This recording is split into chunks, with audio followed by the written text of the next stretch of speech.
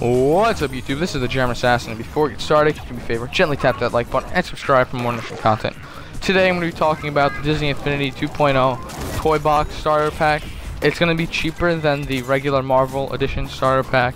If you buy the Marvel one, you do not have to buy this pack because the characters that are coming with this you can buy separately, so you don't have to pay like for $75 and then whatever this price is going to be, which is probably like 50 or 60. So if you this pack is only for people who don't like Marvel and they want Disney Infinity 2.0, so they would buy this pack. For this pack, this is pretty much this video I'm going to be talking about the Disney Originals. Now the Disney Originals are all the Disney Infinity characters from the first game, and because now they can bring over on this game Disney Infinity 2.0, and also they're gonna have Disney Originals and Marvel. So now Disney is releasing Disney Infinity characters for Marvel, which are like superheroes, and they're releasing the Originals, which are like Disney and Pixar characters that they make.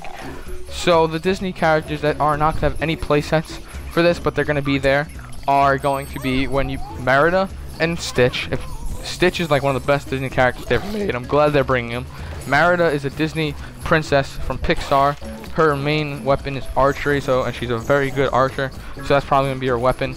I know Stitch, he has a super move where he takes out 2 of his arms, so he has 4 arms, and he has alien blasters, and he starts shooting them everywhere. But his other main weapon is he has really good strength, so he's good at melee, and he's also using 2 hands and shooting his alien blasters, so that is very useful. From the new movie, about I forgot the name of it, but it's a new Disney movie about like the superhero and his like owner, and like this white fluffy guy. I honestly don't really seem too excited about it, but it's supposed to look really good. They're both there, Heroi and Bayma. It's the superhero, the white guy, and his best friend, master, or whatever you want to call it. He's also, you can use them, and in the like trailer, they're on top of each other. So supposedly, if you have both of them, maybe you can ride or someone, or like, you know how you can pick up your characters. I guess if the big superhero guy, if he picks up the little boy, he can actually go on his shoulder. So that's pretty cool. They also have Maleficent, which is Sleeping Beauty's enemy. Donald Duck, which is really cool. They're finally bringing Donald Duck in. And a new Sorcerer's Mickey. It's called the Crystal Sorcerer's Apprentice Mickey, and it's coming on December 5th. Now this is the 3rd wave of Disney Infinity 2.0 characters. Also Jasmine will be coming on wave 3, but they're for some reason having Aladdin come on wave 2. So I don't see why they would do that, but I don't know. It's just messed up. They also have Tinkerbell coming, and so far that's it. They also have a lot of new power discs. I'm going to be talking about the power discs in another video, which will probably be also published today. That's going to be my next video, talking about all the new like cool super like power discs. For Disney Infinity 1, I really never bought any power discs. My brother got some, I used them, but they weren't really that good. Like, they were vehicles, skins, and shit. Now, it's actually really cool what they have. I'll be explaining that in a different video, though. That's pretty much it for the characters-wise. But, everything from the first one can go to the second one.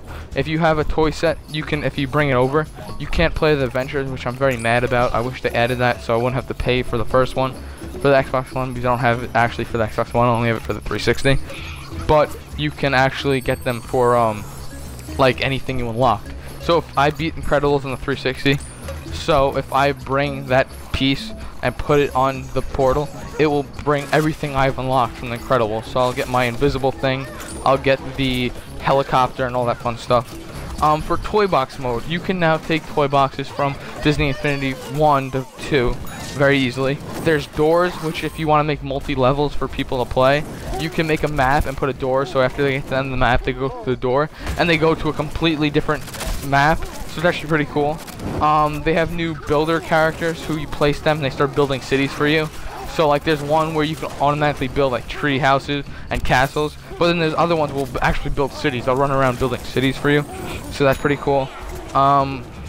They have different sparks, purple sparks and orange sparks. Orange are for XP and purple are for special moves, so you can use your special moves. The skill trees, 2.0 has a lot more skill trees. It's not like Skylanders where they'll run out. Like you only can go down one branch, you can go down all branches. But if you're using a Disney Infinity 1, they only have some spots on the skill tree. And now they have KO'd like Skylanders, where if they die, you have to rest for a little while, you have to use another character. This is the German Assassin, I'm out.